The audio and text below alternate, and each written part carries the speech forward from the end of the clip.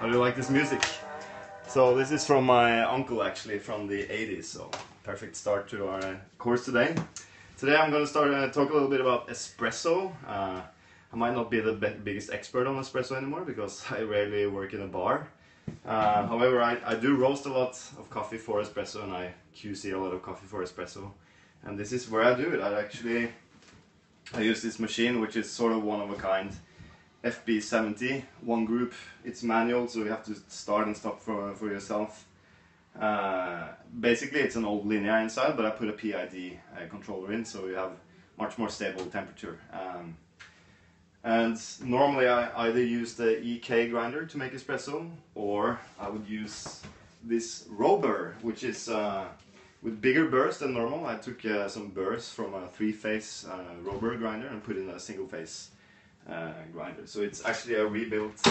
You start and stop by yourself and so on.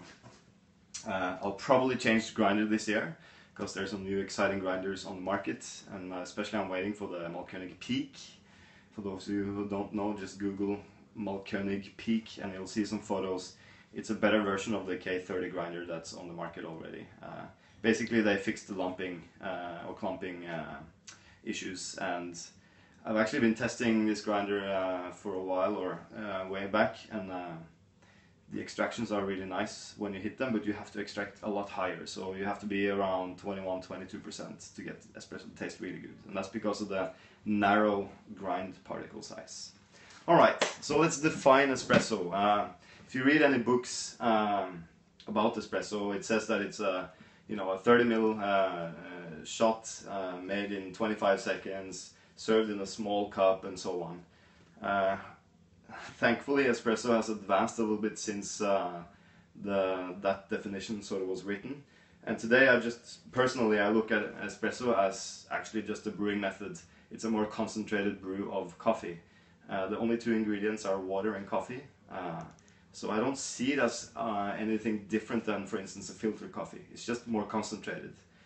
We do roast a little different for our espresso, and that's because when you have a lot more concentrated brew, especially the acidity, if you have a very acidic coffee, it will be very intense, and a lot of people tend to dislike that, me included. So our profiles are very similar to our filter profiles in terms of roasting, but they're just developed slightly more, so you sort of cut off that edge of the acidity a little bit.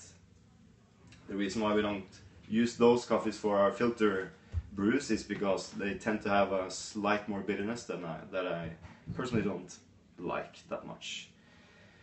Alright, so we've established the definition of espresso. No, we haven't, but it's coffee and water brewed under pressure. That's all I can say. And the pressure on my machine, I've actually set it to around 9 bars, but you'll see on the needle when I'm brewing that it'll probably say 10 bars. That's because I'm using a SCASE device to measure the pressure and temperature in the brew head and not somewhere else. So you lose a little bit of pressure during the brew cycle. How I find the perfect pressure, well, there's no perfect pressure, I would say, but normally what I would do is with this grinder that I have here, I would start maybe on 7 bars or even 6 bars and then slightly adjust upwards until I find the point where I can have the highest extraction with the same grind setting, because you want to be able to extract as much as possible from espresso. I find it actually quite hard to extract enough, especially with these grinders. So it's better to adjust it so that you're able to extract as much as possible, and then you can adjust the grind setting coarser if you don't want to have that high of an extraction. So water temperature on this machine is about 93.5 centigrade.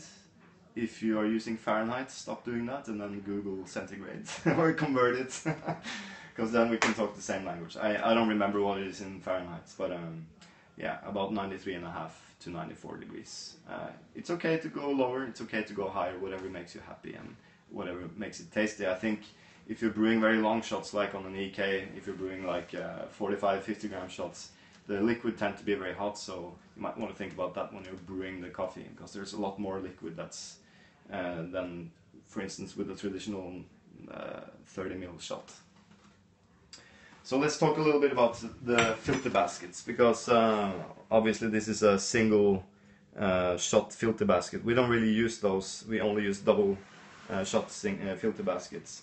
But the old filter baskets that comes with most machines are actually useless. The holes in them are very inaccurately made. Some of them are very big, some of them are very small. So if you grind too fine, for instance, you will just clog up the filter and nothing will come out.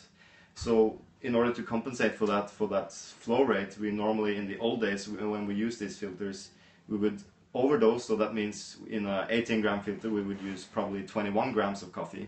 And then you had to grind a lot coarser, which made you under-extract the coffee, and also there was not enough water in terms of how much coffee was in the filter, so we under-extracted even more. So with the old filters, we rarely hit more than 17% extraction. And that means you're getting quite a sour shot, and sometimes very salty because of the updosing. And to compensate for that sourness, we would roast our coffees much darker to cut the sort of acidity away during the roast. So when we switch to these VST filter baskets, they come in different sizes. It doesn't really matter which one you use. We use 20 gram baskets here. So we use 20 gram of coffee in the filter. So that means less coffee than we used to do before. And we have to grind finer to get the slow flow rate. That means to get an espresso to extract for 30 seconds, you have to grind quite fine. And that makes you extract a lot more, which makes the espresso sweeter. On this grinder, we have to extract around 22%, I would say, between 21 and 22% to make the coffee taste sweet and not sour. But on this roller that has a more uneven grind particle distribution, we rarely extract more than 19.5 to maximum 20% before the coffee starts to taste too bitter. So the extraction percent really depends on your coffee, of course, and which grinder you use. So play a little bit around and get the refractometer. I'll show you how this works on espresso later, but you need to have that in order to be able to investigate what you're actually doing wrong when you're brewing espresso. Is it under extraction that's causing my coffee to taste sour, or is it the roast, or is it other things, for instance? We talk about tampers, and a lot of people ask me whether I should have a cone tamper or a flat tamper. I prefer to use flat tampers. That makes the coffee bed perfectly even in the filter. What's probably more important is that the tamper actually fits the filter. So if it's a little bit small, that you can move it around in the filter, that means you're not tamping around the sides, and the water will very easily create some channels on the sides, and you will have uneven extraction. So make sure, if you have a VST filter, get a VST tamper or Pullman tamper. Some people swear to the Perg tamper. Personally, I haven't found any significant difference in those, but make sure it just fits the filter. So 58.4 millimeter filter, same size tamper. Alright, let's talk about cups. We just introduced a tasting in our store called Now and Then. These are the cups we were using back in the day. So traditionally espressos are served in very narrow cups. The problem with these is that, especially when they're heated, the liquid or the espresso tends to taste very bitter, and also because you get a very concentrated crema, so it's much thicker crema, and the crema also tastes bitter. And then the flow of the liquid coming out, you have to sort of, if you look at my head, I have to take my head quite far backwards to get the liquid out, and it hits only the middle of the tongue in the back. So this is if you really like bitter coffees, you should go with these small cups and heat it as much as you can and roast your coffee as dark as you can, and so on. So we don't use them here anymore, only for this tasting, of course. We tend to use wider cups, bigger cups, and the reason for that is to be able to smell the coffee, so you can actually stick your nose and get some aromas out. The crema will be thinner, so you don't have that sort of overwhelming bitterness on the first sip.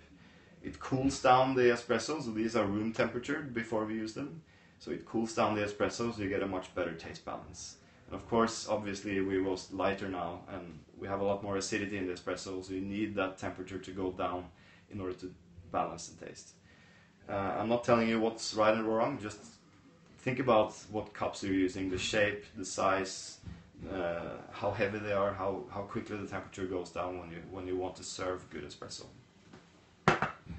We started serving espresso in takeaway cups. We have never done that in the past 8 years. The reason being that they actually don't steal a lot of heat from the liquid, so the espresso would stay burning hot for a long time, and the taste balance was just totally off. But what we do now is actually we pull the espresso in a jug that's quite heavy, so it cools down the liquid, then we pour it in the takeaway cup. Just because it's good service. We always recommend people to drink from a porcelain cup, of course, but sometimes, you know, even myself, we don't have a lot of time, so you need to bring your coffee somewhere. So I think good service is key. All right. So let's talk a little bit about the brew recipe we're going to use today.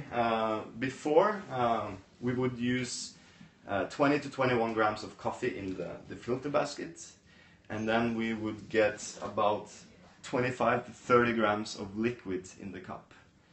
And what that normally causes is under extraction, because there's not enough water to extract the coffee with. So the water tends to get full of coffee juice very fast, but there's a limit to how much you can fill in the water of coffee. So I normally recommend 50% brew recipe, which would be, now with the new filter baskets, 20 grams of dry coffee in the filter, and then around 40 grams of coffee in the cup. So you have to measure both with a scale, actually. To do it by sight, you know, it's not very accurate. So use a scale, or if you have volumetrics on the machine, you can easily use those if you are measuring the dry dose. So let's just go through how it works. Of course, rule number 1, make sure your portafilter is clean. I just cleaned this one, so I know it's clean. Very often when I do trainings and stuff, people just jump on the machine and they taste the coffee and they say, oh, it doesn't taste good, dirty machine. So make sure you have clean equipment before you start. On this machine, it's a little old, so there's some pipes going outside of the group head, so you need to flush for about 5 seconds. That means getting the water out from the group in order to heat the dispersion block and also the pipes inside. We do this just to get the stable brewing temperature. Now when I'm grinding, I'm trying to do it as fast as possible, of course, because this is losing heat all the time and I want this to be hot. Otherwise you get inconsistent results. So try to be consistent when you work. It doesn't really matter exactly how you do it as long as you're consistent and think of the simple principles. So when we grind coffee, we want to have as much or as even a result as possible. So all the filters should have equal amounts of coffee inside. Not like a pile on this side and nothing on the other side, because the water will always go where it's the most easy way out. So when I grind, I'm going to move this a little bit around just to fill the filter.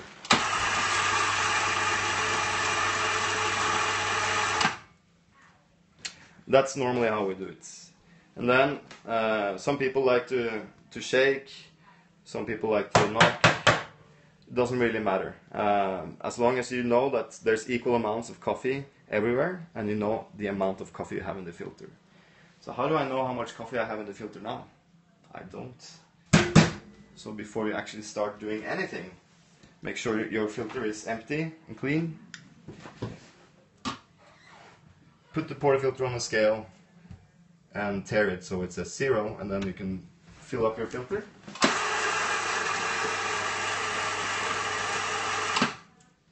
I normally do this old school finger distribution. Whether it's a stock flip move or whatever, I don't really care as long as you're consistent. So 18.9 grams, that means I'm lacking 1 gram on this, so I'll put a little bit more on. And then try to evenly distribute. And then see, 20.2, I'm happy with that. Now, a lot of baristas like to knock just to settle the ground a little bit. I would say that's okay. Just make sure you don't break your countertop or portafilters. The importance with tamping now, not necessarily hard, because it doesn't really matter if you tamp 3 kilos or with 20 kilos of force, because when the water hits this puck, it's going to start to expand, and the resistance is actually made by the filter holes, the pressure and the grind size of the coffee. So a lot of people say, well, it will start to pour slower if I tamp really hard and so on. I don't really think so. Of course it matters if you don't tamp or you tamp with 15 kilos, there's a little bit of difference, because if you don't tamp, you get a lot of channeling. That means water just forcing its way through the loose coffee grounds. So focus more on tamping straight, and that means setting down the tamper straight and making sure it's level with the filter. You don't have to tamp more than once, but what I'm really careful with is that when you pull out the tamper, that you don't do it too fast, because you can create this sort of vacuum that sucks the puck up a little bit, and you'll have a little gap between the coffee and the filter, and that's where all the water will go. I tend to like to polish, just so you don't have too many of these fines on the tamper left. It just creates less spill. Alright, so put a cup on your scale, turn the scale on. Obviously I work a little bit faster when I do this, but this is just for demo. Make sure it says 0.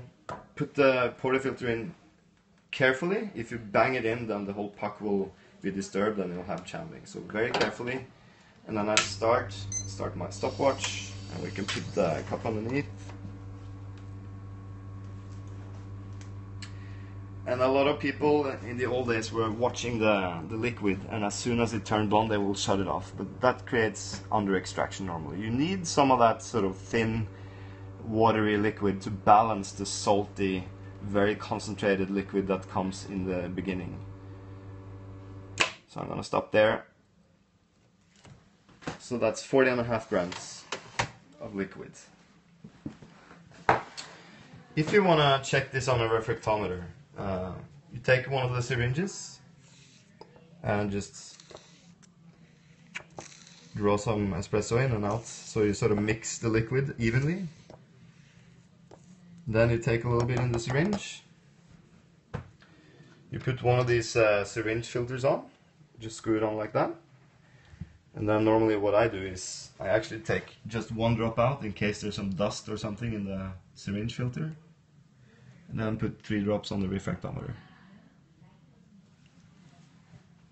Now the liquid needs to cool down a little bit, so that the temperature of the lens here and the liquid is the same before it reads the perfect TDS. Not the perfect, but the correct. So we'll see on this one. You'll see the numbers going up a little bit sometimes, and that's because the liquid is getting colder. So you can dial in that number yourself if you have the Coffee Tools app from VST, and then you can see the extraction. So I used about 20.2 grams of coffee from memory, and the liquid in the cup was, that's not the brew water weight, that's the beverage weight. That was 40.5 grams. And then you dial in the TDS, and then you see what your extraction percent is. One of the things I always check, if, for instance, the TDS reads very low or the extraction is very low, I always take the portafilter out to see if I had any severe channeling.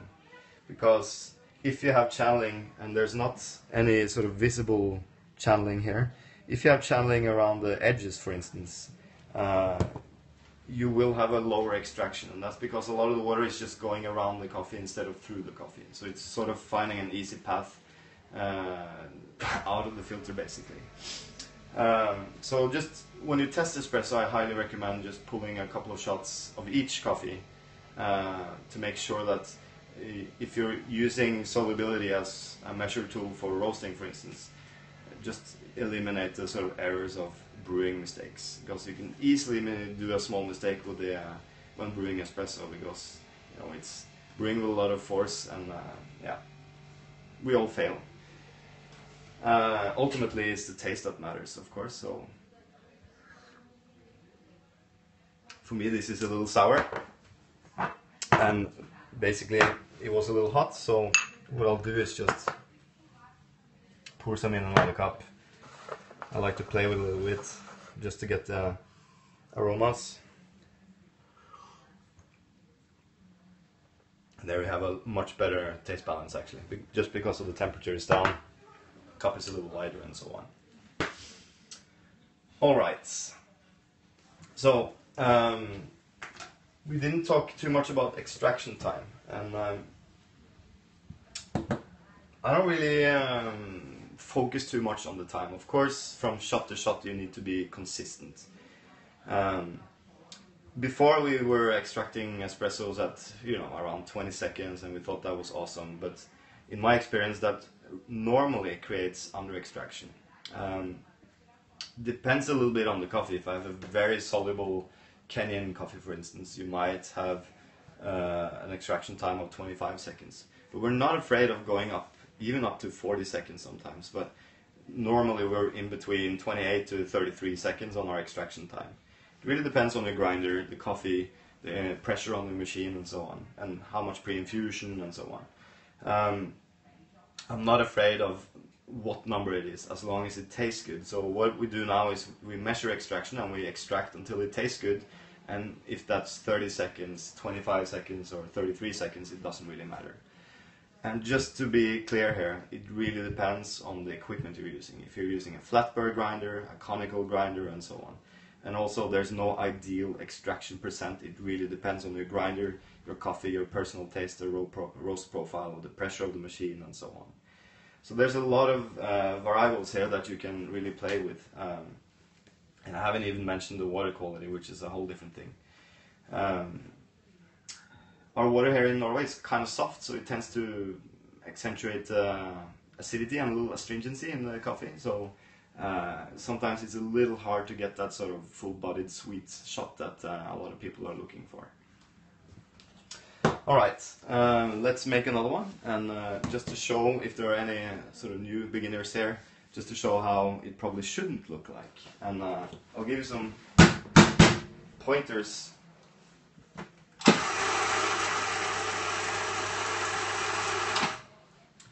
So now we're using about, let's see, 20.3 grams. I'm gonna take some off because that's okay. 20.1, and I'm just gonna put my finger in like that, just to make it uneven, and then also tamp a little loosely and not level. So now there should be less coffee on the right side of the filter. Always wipe the filter, just makes your machine a little bit cleaner. And we'll put a cup on the scale. Remember now the filter holder is a little cold. I had a finger on the right hand side here, and we're going to see how this brews. So normally what you can see now, when you have severe channeling, now this is extreme, the liquid coming out of the spouts are very, very thin and bright in color. That's a very good indicator that you're doing something terribly wrong. Also, the extraction time is a lot faster than it was on the previous shot. And the numbers are almost the same as before, and I'll just show you on the refractometer how much of a difference it makes, so that you start paying attention to what you're actually doing when you're making the espresso.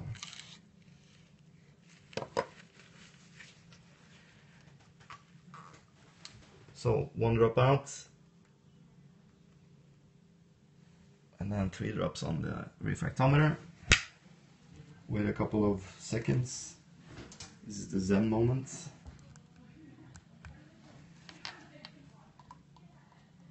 You see already it's a lot lower. It's almost half of what we had on the previous shot, just because of channeling.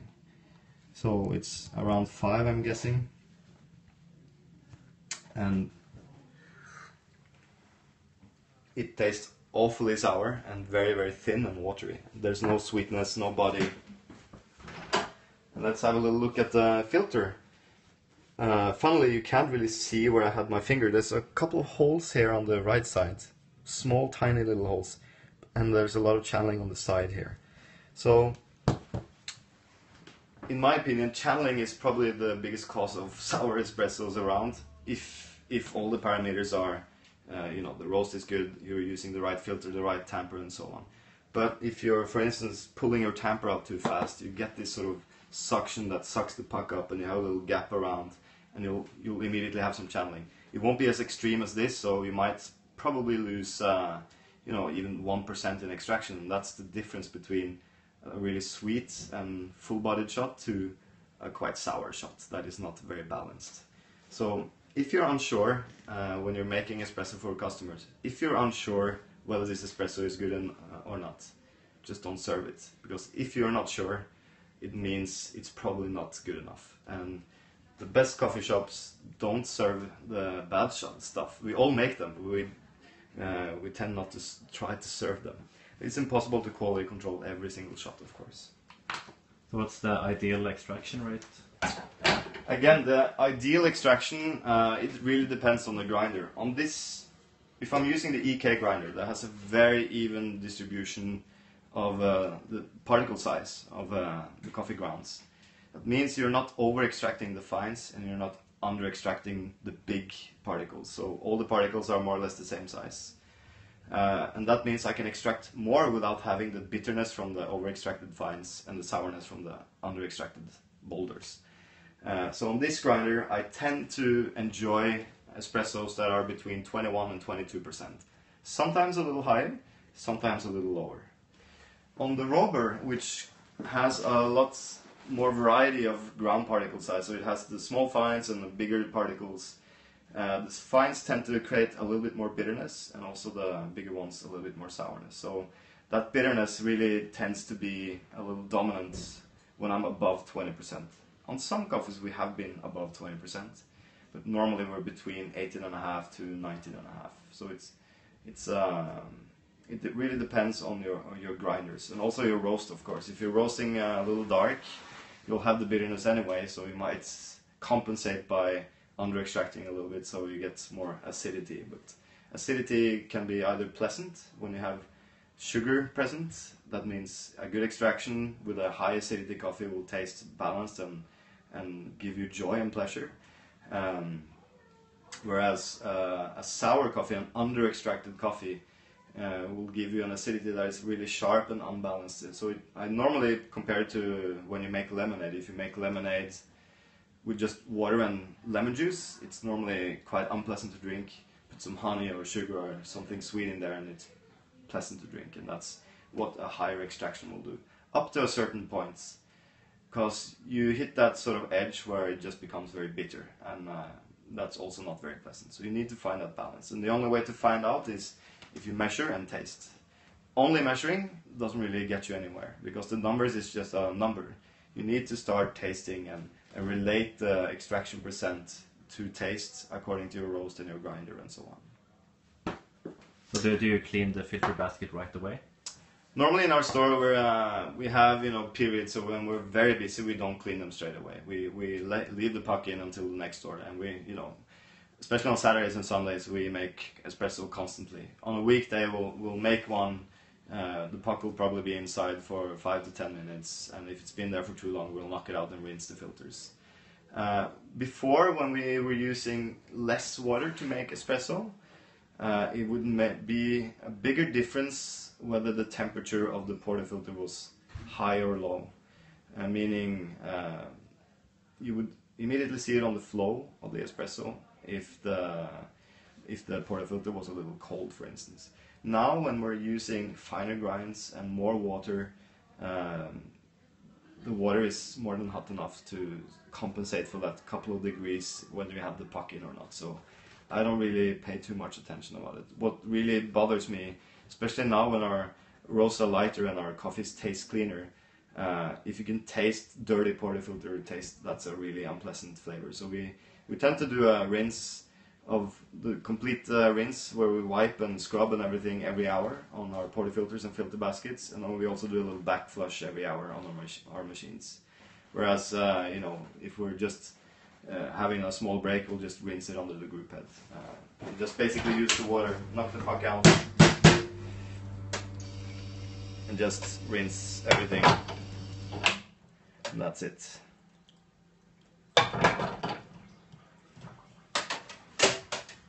Alright, I think we covered most of it. One other thing we can talk a little bit about is a couple of things that can make your extraction go down again, and especially if you're using these Robur grinders, you tend to have what David Schomer calls the popcorn effect, which is you'll have some big particles just falling through the burrs because they're jumping around and they're finding their way out. So if if your level of coffee is going down in the hopper, so that means when you're sort of towards the end of your coffee here, the grinder will act like if it's adjusted coarser and coarser. And that, of course, creates under extraction. So if it's at the end of the day, just compensate by grinding a little bit finer. If it's in the middle of the day, make sure your bean hoppers are full. That really makes a big difference. So if you have even pressure in the bean hopper, it really makes a difference. Obviously, on an EK grinder like this one, you'll pre-measure your doses, 20 grams or 21 grams or whatever you prefer to use, and you'll grind every dose separately. So that's a little different dynamic. We don't use the EK in our store to make espressos because the workflow is a nightmare, and we will change our grinders when we find the right one. So far, I haven't really found it yet. So where would you start with, like a beginner to the espresso? Well, which grinder and machine? As a beginner, and this is something that a lot of people ask me, but I would say if you're interested in only espresso, spend your money on the grinder and not the machine. So, you know, the Rancilio Silvia or something very simple. Most of the machines are basically machines that deliver hot water and pressure, and that's it, you know.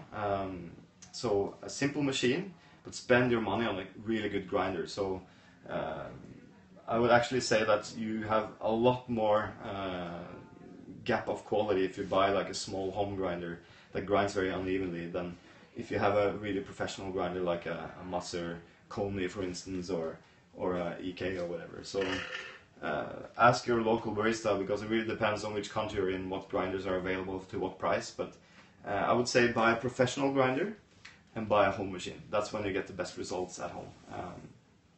But why would you make espresso at home? I mean, it's so much work. I used to have this machine at home, and I ended up never using it because it takes a lot of cleaning.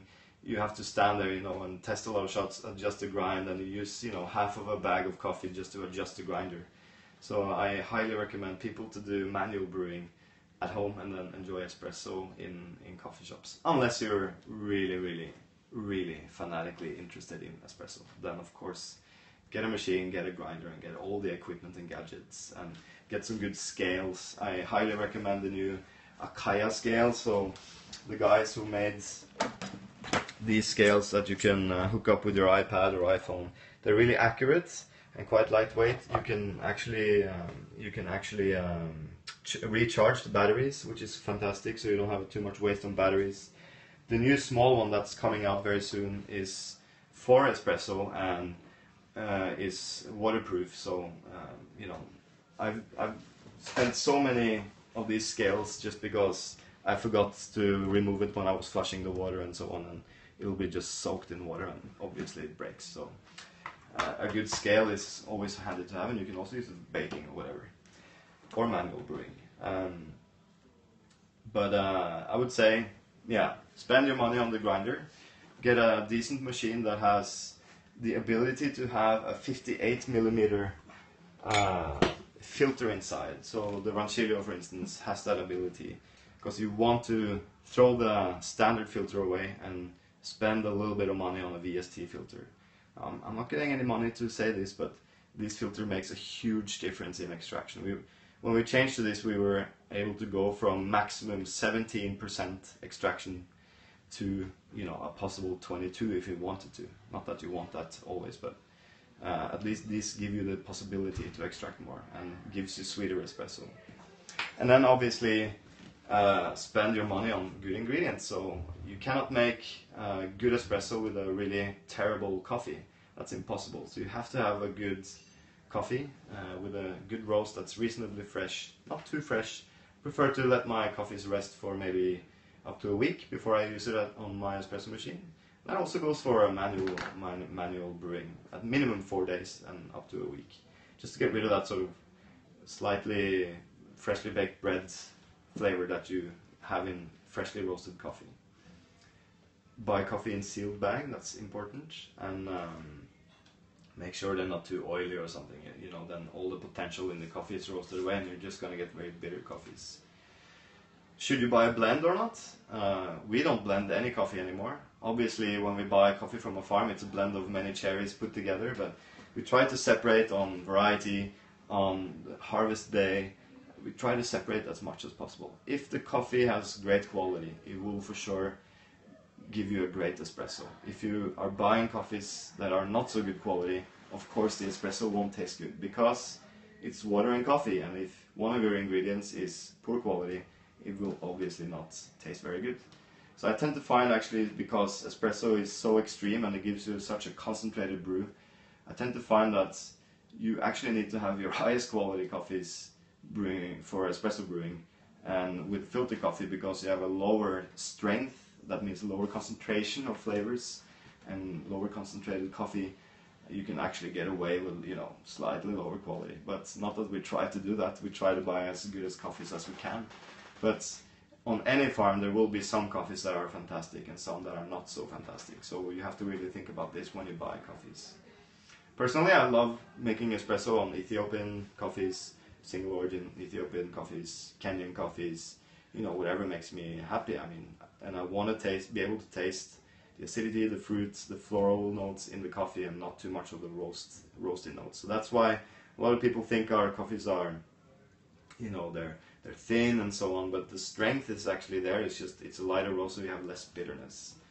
Yeah, so we're over that stage where the espresso, you know, should be a punch in the stomach. We actually want to taste where the coffee is from, and how it was processed and so on. That's what we're interested in now. And yeah, that gives you a lot more acidity, but if you extract well, the sweetness will balance the acidity. So with the now and then tasting, how did you recreate the old one? Oh, so for those of you who know what the now and then tasting is, we should probably do a Periscope on that in 2 weeks. Now and then was a tasting where we made a blend, so it was 40% Brazil, 60% Kenyan coffee mixed together before we roasted. Then we roasted it according to our old recipes that we had in 2010, because I had them in my computer. So it was like a 15-minute roast. The results were obviously very baked and much darker than what we do now. Now we're typically roasting an espresso around 11 minutes and much lighter, and no blends. So it was a blend, it's not a single origin, based on what we did in 2010. It was a roast based on what we did in 2010. We used the old standard La Marzocco filter basket, where we put 21 grams of dry dose in the filter, and about 25 to 26 grams of liquid in the cup, which we served in a small, really hot cup like this. Cup, that's Norwegian, cup. So we basically tried to just replicate what we were doing back then, and the results are astonishing. Like, if you really want your coffee to taste as bitter and strong as possible, now that's the 2010 version. But if you want to taste, you know, what kind of cultivar or variety that was used, where the coffee is from, then our newer version would be, which is what I've been showing you today, is the way to go. So when you taste them side by side, you know, the reason why I made this tasting was we have some customers and also some journalists that say, you know, espresso was much better before and it should be strong and blah blah blah. When you taste it side by side, you can see how much we've developed over the years. So typically the old version, the 2010 espresso, extraction would be 16 to 17%. Very strong, because it's a very concentrated shot, only 25 grams in the cup. And the new version will be a lighter roast, extracted to almost 20%. So it's a huge difference in flavor profile. Alright, I think we are through today. We're going to try to make this a little shorter. That's why I heard the alarm go off a couple of minutes ago. I'm not sure when or what the next Periscope will be with, but we're getting some visitors here in 1 or 2 weeks from Honduras. Some of the farmers we buy from, so it might be a little interview with that. But if you have any suggestions on what we need to talk about on Periscope, please tweet us or send us a message online, and then we'll see if there's other topics that we haven't thought about ourselves that we want to talk about. So that's about it. Thanks for watching.